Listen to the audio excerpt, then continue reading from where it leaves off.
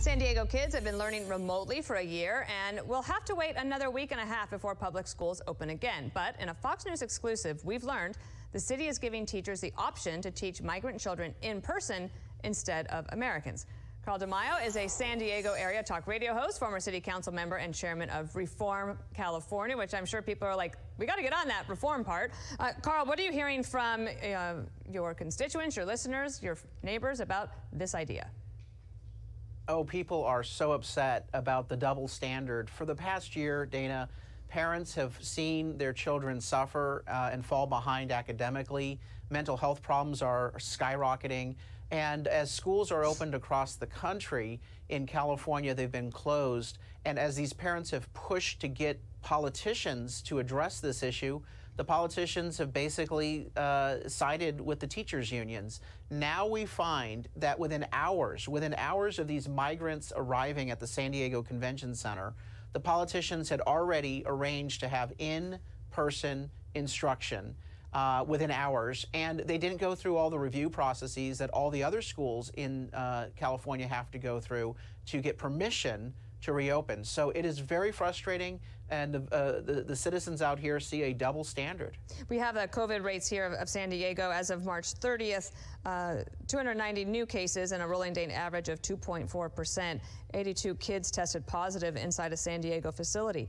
Some of the teachers have said they didn't want to get back to the classroom because of concern of COVID. What about now? Well, that's a good question. There doesn't seem to be any concern about the conditions at the convention center, and they have a 11% COVID positive rate inside that convention center amongst these migrants. It's only going to get worse, by the way, because the numbers have been going up every day. So we don't see the hue and the cry about COVID-19 for the migrants, but for our own children, the children of citizens of the United States that have been waiting for a year, they continue to move the goalposts. So there's a lot of frustration. Also, it's pretty offensive to have city politicians whip out the California state constitution, which provides a constitutionally protected right to all of our children for a quality education, and say, well, these migrants deserve their constitutional rights since they're here in the state for a quality education.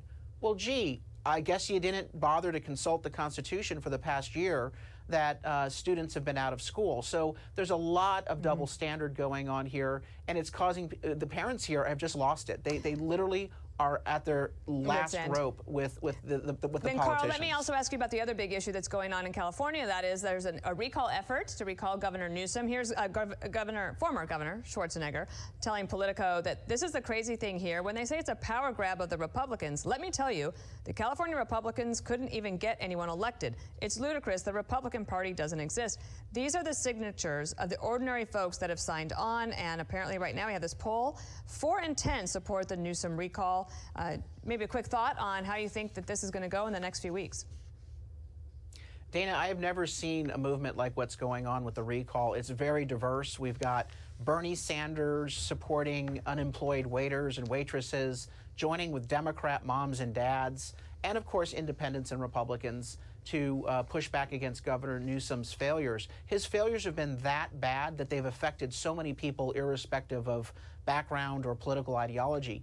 I predict what's going to happen is that this recall is going to be a lot closer than the polls suggest, because the people who are angry with Governor Gavin Newsom are more motivated to show up and more motivated to drag their friends to vote yes on recall. So I think this will be one of the big political stories of 2021.